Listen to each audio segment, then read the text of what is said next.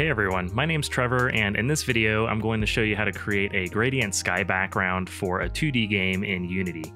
I'll cover creating the background using a 2-color gradient as well as expanding it to a 3-color gradient. I'll be using Unity 2D with the universal render pipeline, and we'll be creating the gradient with something called ShaderGraph. If you don't know what ShaderGraph is or haven't used it before, don't worry too much. It comes with the universal render pipeline, and I'm intending for this video to be beginner friendly for those who haven't worked with ShaderGraph before. And one last thing before we get started, if you're simply looking for the end result to plug into your own project, you can find this sample project on GitHub. I have 2 branches, one for the 2-color gradient shader and another for the 3-color gradient shader. And of course, I'll put the link to this project in the description for this video. With all of that said, let's get started. From the Unity Hub, I'm going to create a new project. I'll make it 2D and call it Gradient Sky Background. Once the project loads, we need to install something called the Universal Render Pipeline, or commonly abbreviated as URP. I'm not going to go into great detail about the Universal Render Pipeline in this video, but it's basically a more optimized render engine made by Unity. It also comes with some features like ShaderGraph that we'll be using in this tutorial.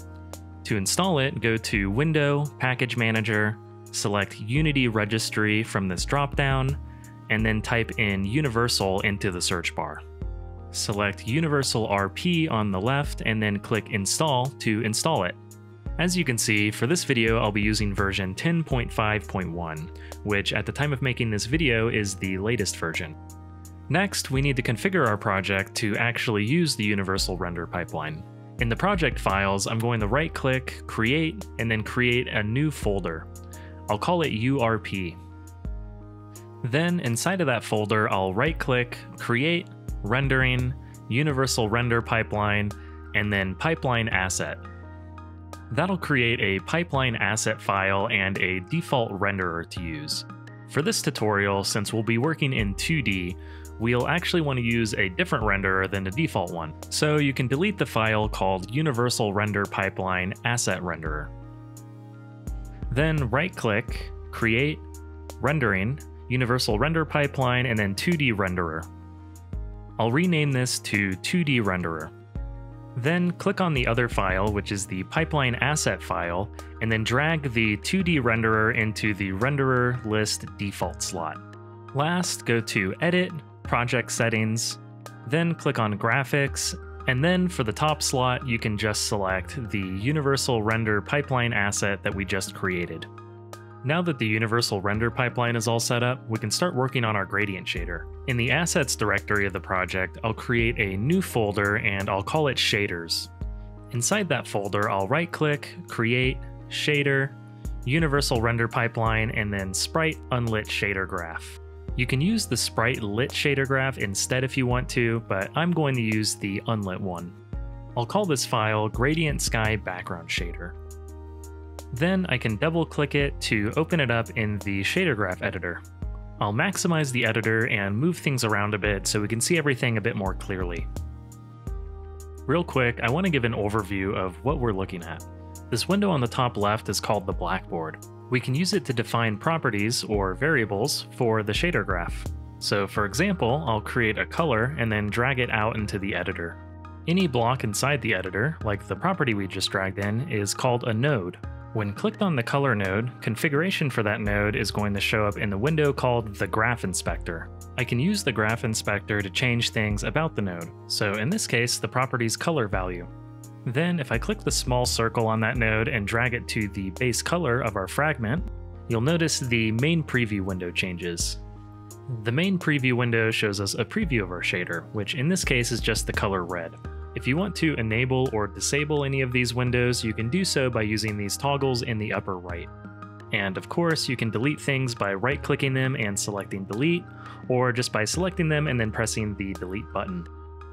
The last thing I'll mention is that if you're using a newer or older version of the Universal Render Pipeline, the vertex and fragment you see here might look just a bit different. As long as you have a base color section in the fragment, you should be fine for this tutorial. Let's start building the 2-color gradient shader. First, we're going to create a new node. Press the spacebar to get the Create Node window to pop up. Then in the search bar, type Position and click on Position to create the node. Then change the space dropdown to Object. We'll do the same thing to create another node, but this time the node we want to create is called Split. Then we can drag the output of the position node into the input of the split node. Then we're going to create another node called Subtract. Notice that if we drag the R value into the subtract node's A input, and then change the B value to 0, we get a split along the x-axis where the split origin is close to the middle. For the output of the split node, you can think of the R value as the x-axis, G as the y-axis, and of course B as the z-axis. Since we're going for a sky-like gradient, we actually want to use the G output to get the y-axis out of the position node. For the subtract node's B input, we're going to create a new property. Using the Blackboard window, we'll create a new property of type float and call it origin. From there, we can drag the property into the editor and hook it up to the B input. While clicked on the origin parameter, we can change its value in the graph inspector. Notice that as we go above 0, the origin is further up, and if we go below 0, the origin is further towards the bottom.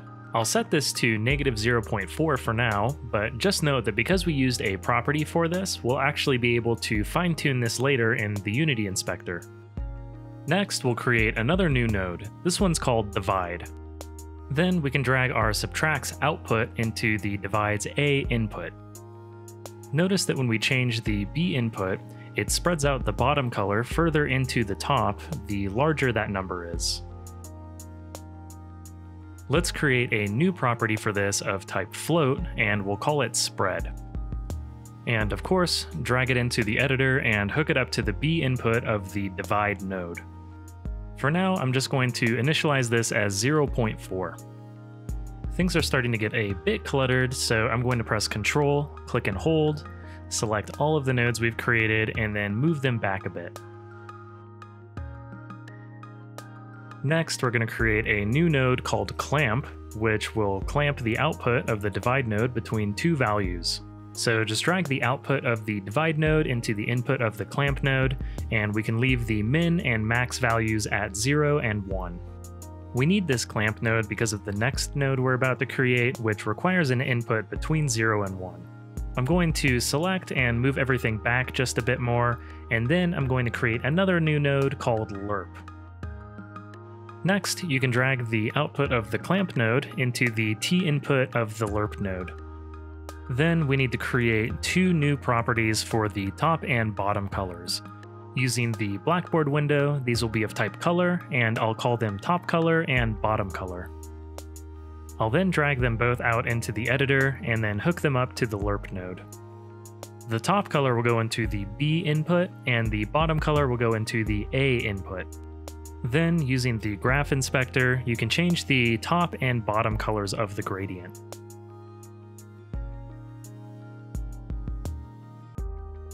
Finally, you can drag the output of the Lerp node into the base color section of the fragment. Make sure you hit the Save Asset button in the top left, and then you can minimize the ShaderGraph editor. Now we'll actually use the shader we just created in our 2D scene. Right-click on the ShaderGraph file, Create, and then Material. I'll call this file Gradient Sky Background Material. Next, we need something to apply the material to. In Sprite, I created this simple 16 by 16 white tile that we can use as the background. Just for organizational purposes, in the Assets directory, I'm going to create a new folder and call it Art. Then I'll drag the PNG of that white tile into the project. If you click on it, some values will show up in the inspector on the right. I'm going to set the pixels per unit to 16 since the tile is 16 by 16. Filter mode should be point no filter, and compression should be none. Click Apply to save the changes. Now that we have something to use as a background sprite, we can drag that into the scene. Right away, you'll notice that it shows up as black. This is because we're using the universal render pipeline, but we don't have any lights in our scene. In the scene hierarchy, right-click, Light, 2D, and select Global Light 2D. Now the sprite should be showing up as the correct color. Next, I'm going to rename the sprite object in the hierarchy to background sprite, and then change the size to closely match the size of the camera. A width of 19 and a height of 10 seem to be pretty close in my case. Now, while clicked on the background sprite in the scene hierarchy, drag the shader material we created into the inspector. Just like that, you should see the gradient fill up in the background. If you expand the material, you'll see the properties that we created. You can safely play around with these and they'll be separate from the default values in the actual shader graph. Something that you may have noticed is that we're getting a warning. Material does not have a main text texture property, it is required for Sprite Renderer. To my knowledge, this isn't really hurting anything, but if you're like me and you don't want to stockpile warnings, it does have a pretty easy fix, so let's take a look at that. I jumped back into the ShaderGraph editor. Using the blackboard, we're going to create a new property of type texture2D and just leave the name as texture2D. Select it, and then in the graph inspector, change the reference to _main text. Make sure you match this exactly as it is case sensitive. After that, make sure you save by clicking Save Asset, and then you can minimize the ShaderGraph editor. And just like that, the warning should be gone. That's it for the 2-color gradient shader. Now let's expand this to use 3 colors instead of 2. Back in the ShaderGraph editor, I'm going to select everything from the position node to the clamp node, and use Ctrl-D to duplicate them. I'll put the duplicated nodes right above the original ones. Then, just to make a little bit more space, I'm going to drag the lerp node and this other stuff a bit to the right. We're going to redo the properties a bit, so I'm going to delete the origin and spread properties from all of the inputs. I'll rename the origin property to top origin and then drag it out and plug it into the input for the original subtract node. For now, I'll initialize this value to 0.1. Next, I'm going to do the same thing for spread. I'll rename spread to top spread and plug it in as the input for the original divide node. I'll initialize it as 0.3. As you might have guessed, I'm going to do the same thing for the duplicated nodes, but these will represent the bottom parts of the gradient. I'll create a bottom origin float property and then plug that into the duplicated subtract node and then initialize it with a value of -0.6. And then I'll create a float property called bottom spread and plug that into the duplicated divide node and then initialize that with a value of 0.3. Next, I'm going to create another new property of type color for the middle color, and then I'll drag that out into the editor. I'll keep top color where it's at, but I'm going to delete the link for the bottom color. And then next, I'll create a second lerp node. I'm going to plug in the bottom color into input A, the middle color into input B, and the duplicated clamp node into the T input. Then I'll change the middle color using the graph inspector. Next, I'll drag the output of the new lerp node into the A input of our original lerp node. And that's that. It's a bit hard to see when the middle and top colors are the same, so I'll change the middle color again so that way we can see it a bit better. And as usual, make sure you save the asset once you're done editing. Finally, we have a 3-color gradient sky background.